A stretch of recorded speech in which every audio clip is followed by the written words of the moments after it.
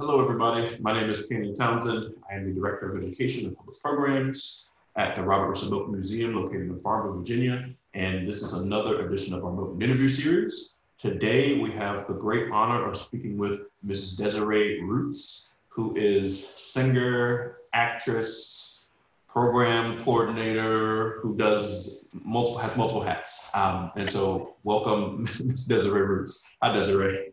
Thank you. Good morning. Well, thank you. Thank you for the warm welcome. And yes, I do it all. Absolutely does. And we're going to talk about a lot of that here today. Awesome. Before we get started, I just want to check in and see how things going with you. I'm not sure exactly when this is going to be released in terms of timeline, but COVID-19 will certainly still be a household term. So how are things kind of going for you? I think this COVID is going to be our neighbor for quite a long time. We have fared pretty well. My husband and I are both independent contractors, so it has affected us in terms of employment. I have lost, I think, total since March, 14 gigs. Oh, wow. Yeah, so that was kind of hard. And initially it was the ones in March got pushed to April, and then they got pushed to May, then they got pushed to June. And now everything is June and July of 2021. So just bypassing 2020 altogether. So it's been kind of tough. I think most artists and independent contractors are feeling that same type of bite, because just the uncertainty of the invisible demon is what I call it. So, but better safe than sorry. So I've had alternative ways to still share my craft and do some things out there, which has actually been a blessing, and it's been a lot of fun too. So Good. And we've first had the opportunity to and that's, so I'll say this, that's one of a big reason why we wanted to chat with you, because I mean, I'm sure as an artist, yeah, this is a very difficult, I mean, it's difficult for everybody, but yeah, as an independent contractor, as an artist, like a lot of your craft, a lot of your profession is public venues and spaces and things like that exactly. advising us not to go to. And I've been able to speak with quite a few of my friends who are artists as well, and some of them, it's really hard because, especially ones who either don't have family or travel a lot, it's becoming an isolation issue that's propelling them into depression. Right. So unbeknownst to me, like, it wasn't my mission, but I found myself putting on a new hat of being a counselor and just calling and checking in and saying, hey, how's it going? How's your mental health?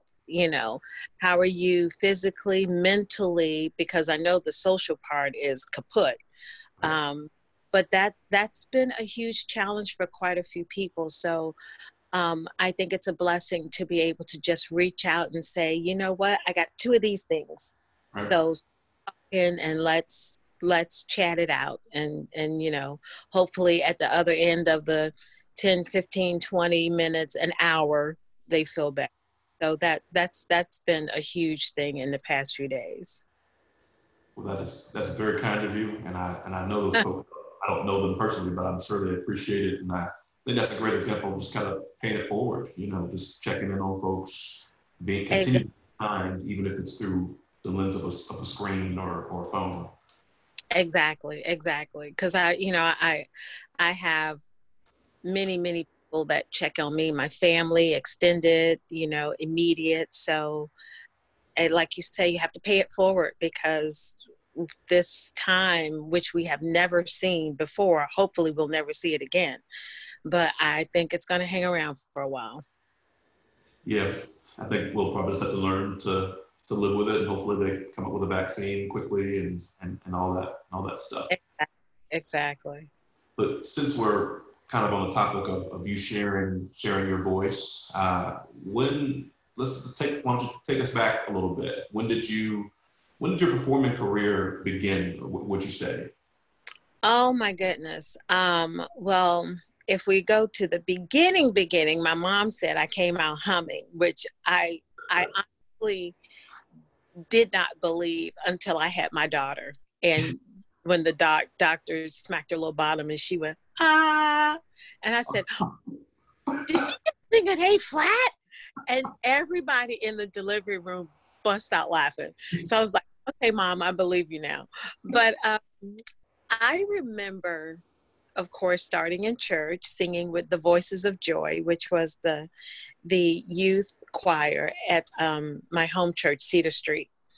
And I used to always credit my choir director for me choosing a career in music because I was supposed to sing a solo to There's a Bright Side Somewhere. And my the organist started playing the intro and I did not start singing. And so Miss Hurt looked at me and she looked at the organist and she started the intro again. I did not start singing. And so Miss Hurt said, please, Desiree, come on. And she pulled $1 out her purse. And she said, if you sing, I'll give you this. And so I started chirping, there's a bright side somewhere. So every time I see her, I say, yeah, you were the one that got me started singing for $1. So, but that's when I was 5. And I did my first professional theater production when I was 12. I I went to audition for The Wiz. There was a dinner theater here, Haymarket Dinner Theater. They were known for having the best spoon bread in the South. I mean, it was amazing. And they had auditions, and I knew nothing about The Wiz or Stephanie Mills or anything on Broadway. But of course I associated it with The Wizard of Oz. Right. And so my thing is, I wanted to be a Munchkin. Okay. So I went to audition to be a Munchkin. And when I got home, the director called my parents to ask if I would be interested in singing for Dorothy. And I got upset because I was like, well, what about the Munchkin? Me and my brother went, and my brother is like, oh, you're so stupid. They want you to be the lead character. So I'm like, oh, okay. And so, it's crazy. And so I go back in for audition number 2, 3, 4. They had like over 300 something people audition for Dorothy and like other lead roles. Mm-hmm. And I think maybe about a month and a half later, I got the call that I got the part of Dorothy. So that's the bug bit me hard, because after that, and a lot of the lead characters that I performed with, they went on to Broadway because our run was it was like 3 months, 3 weeks, and 2 days. And the national touring company from New York came to see our production, and literally everybody in our production they hired to do the national tour. The person that was Glinda, the Scarecrow, the Lion, the Tin Man, the Wiz, everybody got picked up to do the national tour. Of course, they asked if I could go, but I was 13. I turned 13 during the run, and my parents were like, nope. So I wasn't allowed to go, but I understand it now, but initially I didn't. I called myself running away from home. I went across the street to my cousin's house. And then I was upset because my parents didn't come looking for me. Unbeknownst to me, my cousins had called and said I was over there, so I spent a day over there sulking because they wouldn't let me run off with the Broadway people. But that's how it all got started. And here we are 36 years later, I think. Yeah, and I'm still doing it, so. That is amazing. A fun story is this past summer, 2019, Virginia Repertory Theater did The Wiz. Mhm. And so it's like my 35-year anniversary of being Dorothy. And I was cast as Auntie M, Ada Pearl, the Good Witch, Mhm. and Eveline, the Wicked Witch. Oh, So came back and did 3 characters. oh, Yeah, so that was a lot of fun to have my anniversary of being bit by the bug as coming back to be these iconic characters, especially Eveline. That was such a fun role to play. yeah. We had tickets. We loved going to Virginia Rep shows. I remember you mentioning, We yeah, couldn't end up going. We had to sell them to a friend. I think wow. my daughter got sick or something like that, so we ended up not being able to go. But I missed that one. But I will take this time to plug the first time I saw you perform, which is before I even knew who you were. Uh-huh. In a certain, you played a certain dream girl at one of my favorite performances Oh, I've ever wow. watched live, uh, and watching you stand up there. Uh, I'm not going to sing it because I can't sing, but You're Gonna Love Me and get a standing ovation. That was a beautiful. That I will honestly say that is a role that I did not have on my radar because I mean, of course, I grew up listening to Jennifer Holliday and the whole Dreamgirls, just the rise of the show, and then of course the movie came out. And personally, when they had auditions for it, I'm thinking, Dreamgirls, that role is always what they call an outbreak role for, some young up and coming singer. And they had all these people to come audition. And I got a call from Chase Niffen, who was the director. And he was like, are you interested in auditioning? So I'm thinking maybe some other role, or I don't know. And I said, well, I didn't have it on my radar, but sure, of course, I'm always up for a part.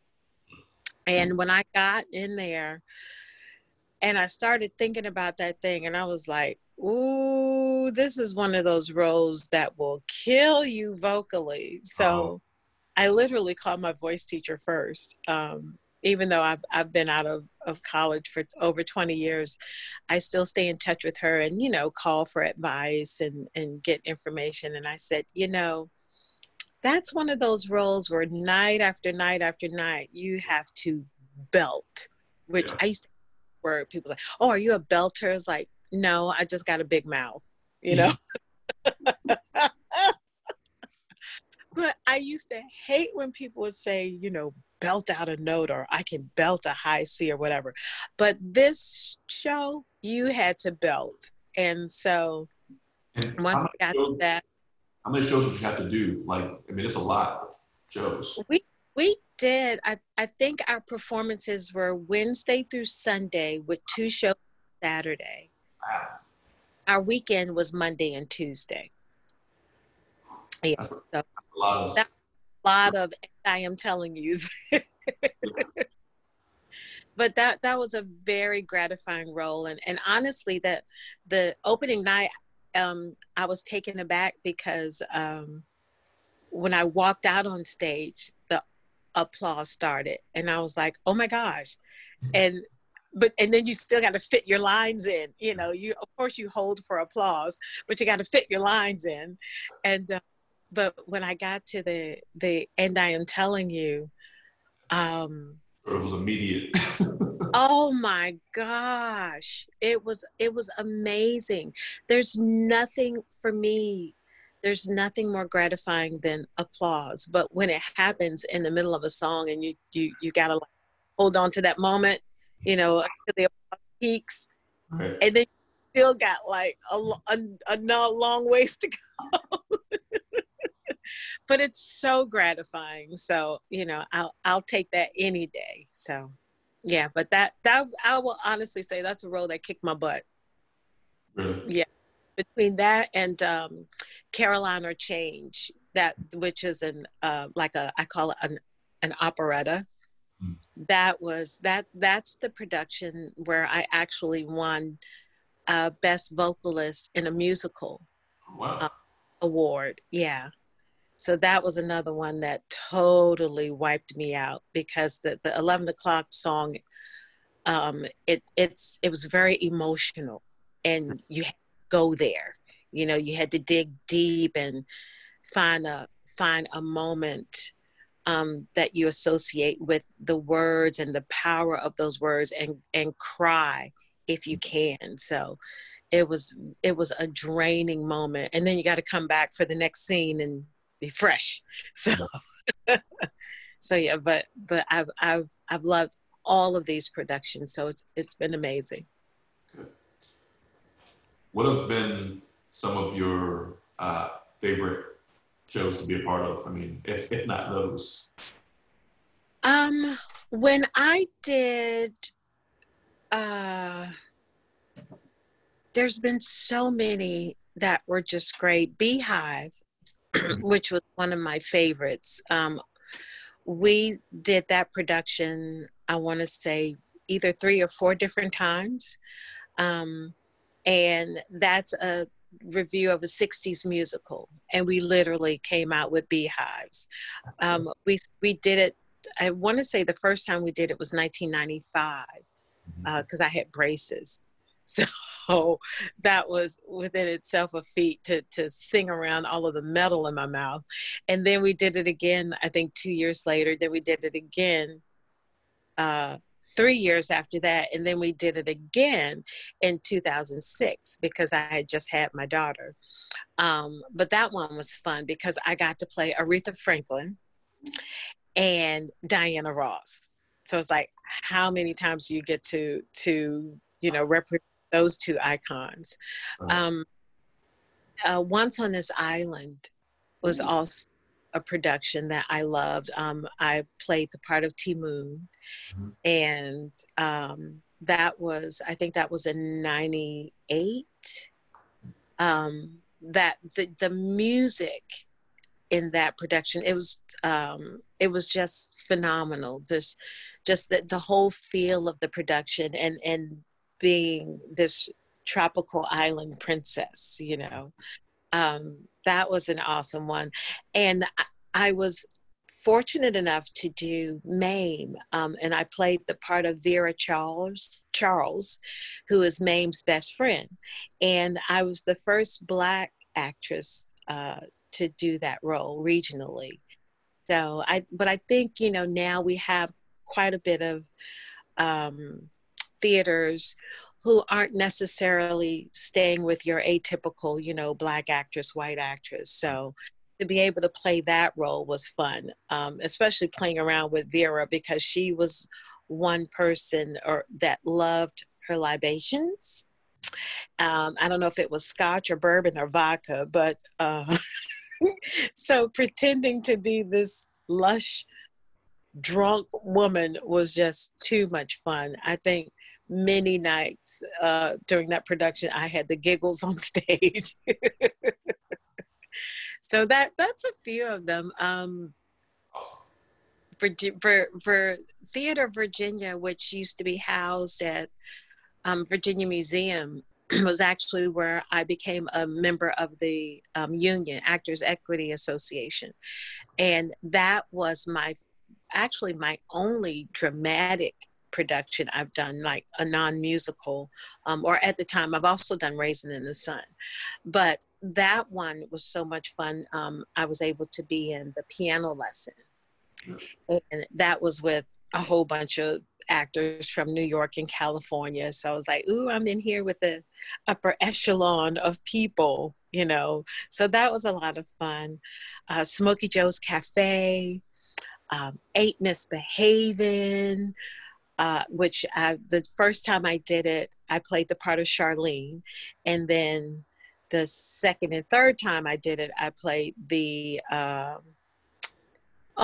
forgot, Nell Carter role.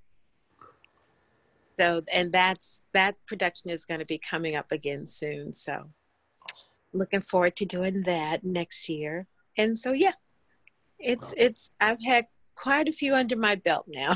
Those all, you picked all great ones too. I mean, once on this island, that's the name of it, right? Yeah. I didn't hear about that one until fairly recently, when Alex Newell was playing on Broadway, I think, and that's on my bucket list of theater shows to see now for sure. Oh, and another one I did at it. It was at the time it was called the Virginia Center for the Performing Arts. Now it's called Dominion Energy Center Stage. But it was the reopening of that theater when it initially got refurbished. And I was Ludibelle Gussie Mae Jenkins in Pearlie. Okay. That was an amazing production as well. Just the music. That it's like one of those shows that you never forget. The music just stays in your head. And Ludibelle had such great songs. I think Melba Moore played that role on Broadway. So that was a lot of fun as well, yeah.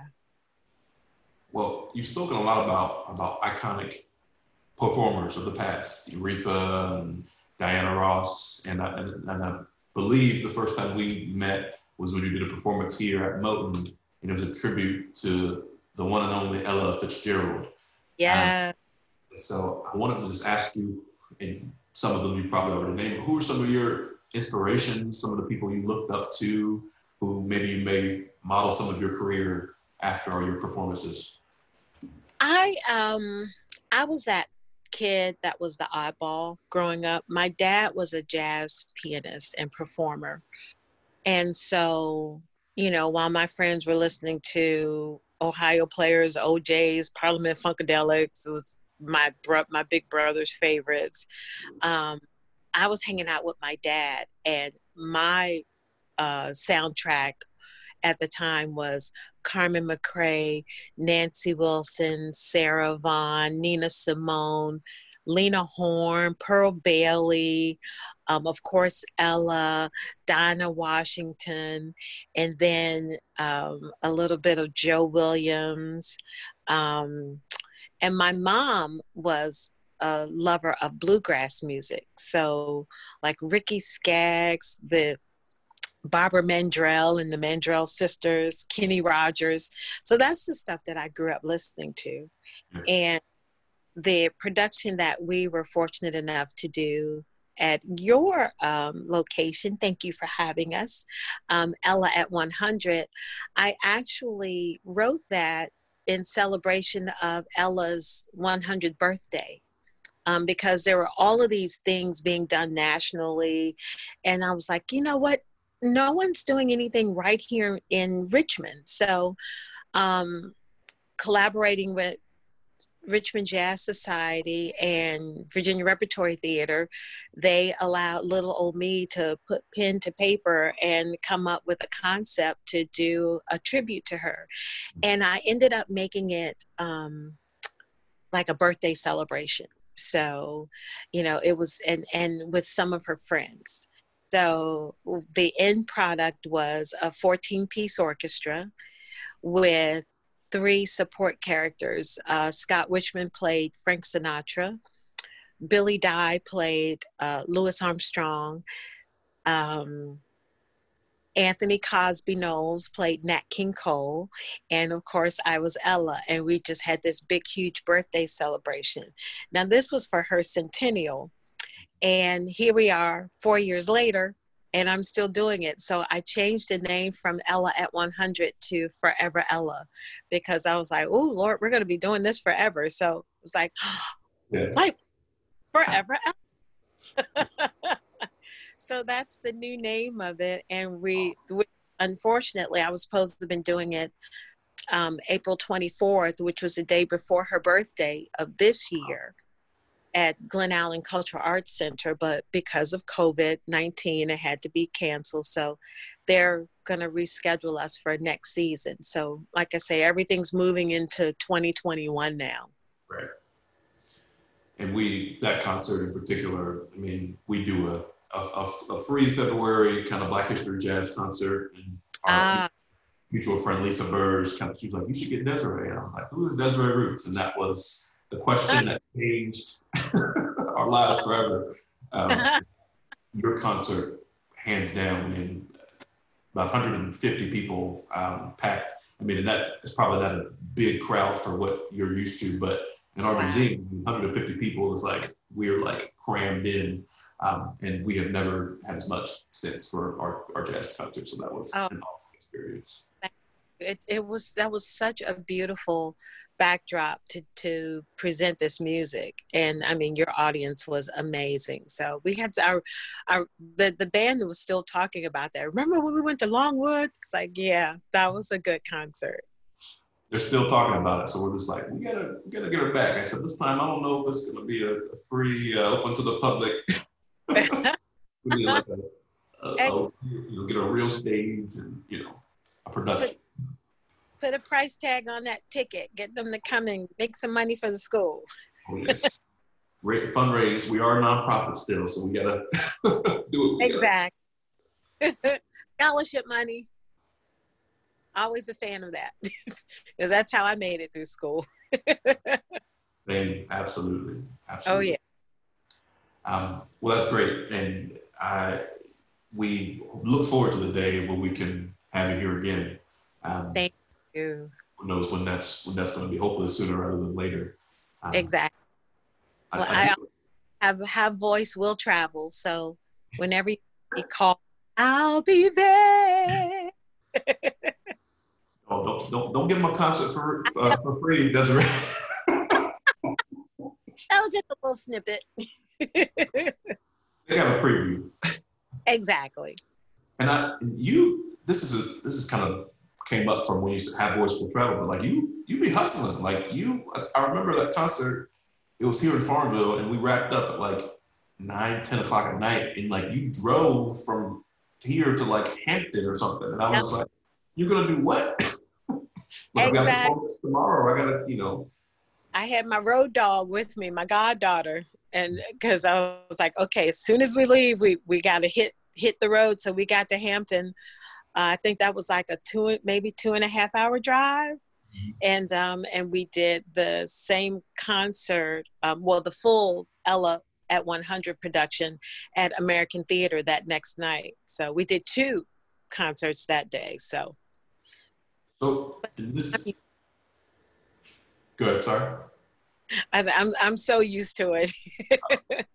I was going to say this kind of brings up a question I didn't initially think I would ask, but I'm curious. Like, you've been in the profession for a while. I mean, what kind of advice would you give to somebody who is either thinking about it or kind of does stuff here and there, but hasn't really, committed to a career? Now, what kind of advice would you give somebody who's new to performance arts or wants to explore it as a profession? I would say never let a no be your last no. You're going to get many of those before you finally get a yes. And then you'll get another yes and another yes. If it's what you're passionate about, if it's what you think of more than 50% of the day, if it's what makes you feel happy, then go for it. I honestly didn't think that it would be my career path. I initially started out wanting to be a doctor. I had a pre-med scholarship and I was going to find a cure for cancer. And between my science and my business teacher, she pulled me aside and said, I don't think that's your calling. And, back then I had like much attitude.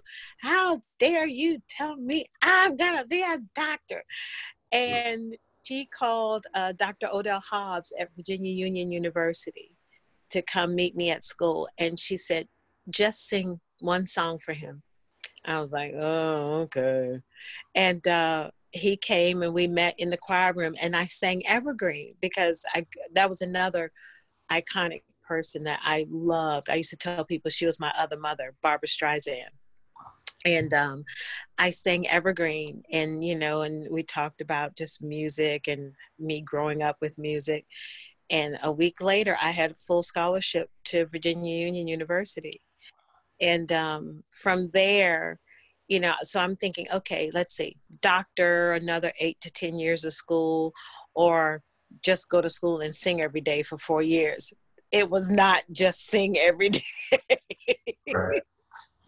It was music theory, music composition, music education, psychology, history of music, but I loved every minute of it. And that's what helped to build, I think, what I would say, the portfolio of the background of my life, because I grew up, of course, singing in church, and then having that foundation to stand on, or the building steps to building a career in music.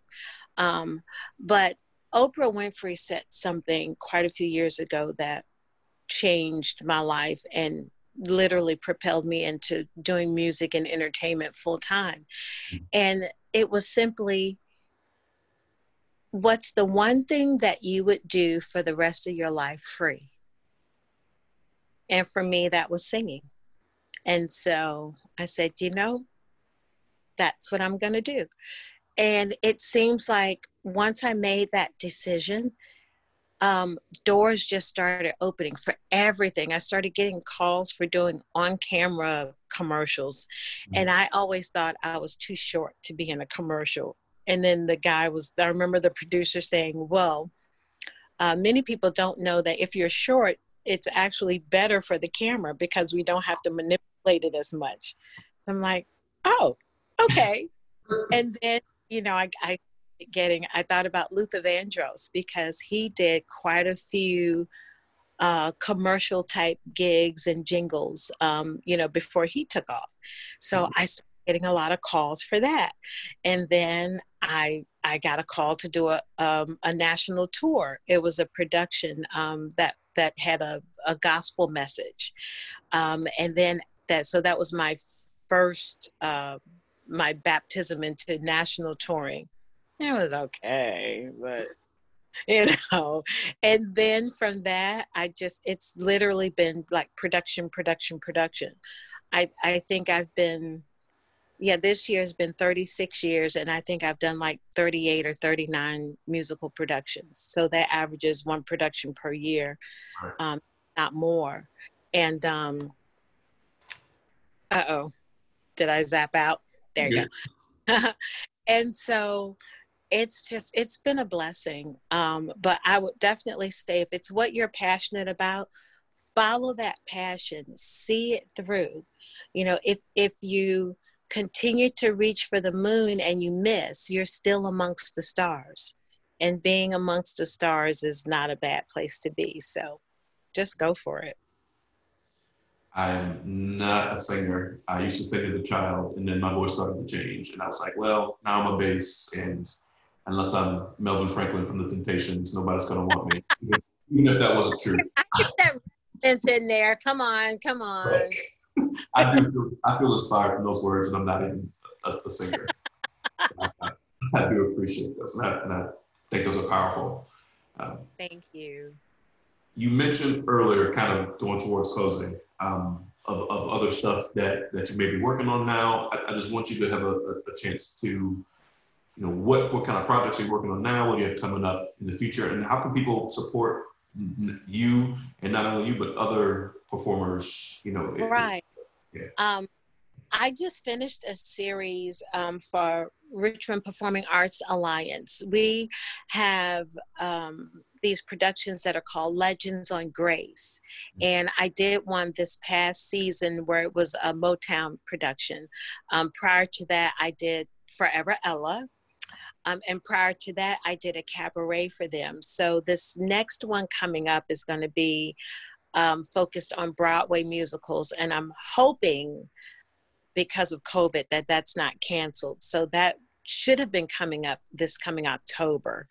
I also have Forever Ella that's still ongoing. You can probably keep up with those productions or what's coming up with I have Facebook, Desiree Roots. You can find me at Desiree Roots, or Instagram. I think it's I Am Diva Roots. I have to get my daughter to remind me what my names are on this stuff. The young kids, they keep it together for me. the Virginia Repertory Theater. They have several productions coming up next year. I'm not sure if they've announced their season yet, but I do know there's a production of Ain't Misbehavin' that will have a certain face on the stage. And then I'm writing some other productions as well. So we've lost quite a few icons. I just recently did another piece that I wrote, the jazz side of Aretha.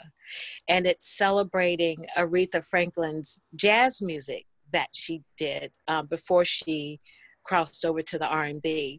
So that's a production that I'm very proud of. That's been a lot of fun to do and challenging, because when she was recording her jazz music, she was like between 16 and 18, and her voice was very high. Right. And I always try to keep the music authentic, so I don't change keys often. So if she's saying it in F or, A flat, then that's the key I'm going to sing it in. Right. But Lord, that entire concert, I was in the rafters. I said, you know what? This is one that I will not be doing every other weekend. So that production, I've had quite a few inquiries about that. I want to do something about Nancy Wilson, Nina Simone, Natalie Cole. So quite a few things up my sleeve. But if you log into Desiree Roots on Facebook, I also have the Desiree Roots or the Diva Roots on Twitter, and Richmond Jazz Society, www.vajazz.org. They always have any and all information about my concerts. So any of those sources will give you where I am, what time it's going to be, and how to get there. It will be well worth it. She's a phenomenal performer, and I look forward to many shows attending in the future with Miss Roots. Thank you so much. This has been a pleasure. And of course, we look forward to coming back down to Farmville and and doing something at that beautiful facility. Oh my gosh, it's gorgeous. I told so many people about it. So I hope that that has given more of an insight and some travelers passing through to just see it. Because talk about a hidden treasure. Wow. It's absolutely gorgeous. Well, we will look forward to welcoming you back whenever we are able to. And I know whether they're masks or gloves or hazmat suits, they'll be packing the house. Exactly. In a bump. Yeah. I'm going to be the new Howie Mandel. He had it together all these years, Yeah. Fist bump, elbow dab. Yeah. Got it. I'm always, until I had a kid, at least, I've always been a germaphobe. And so, like, for me, people are running out buying hand sanitizer. I'm sitting here in my house with the whole case already. And it's like, well, I just kind of already had this. Exactly.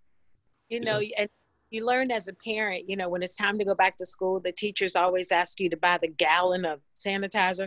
I buy one for the school and one for the house, thinking, so we were very well prepared. Well, good.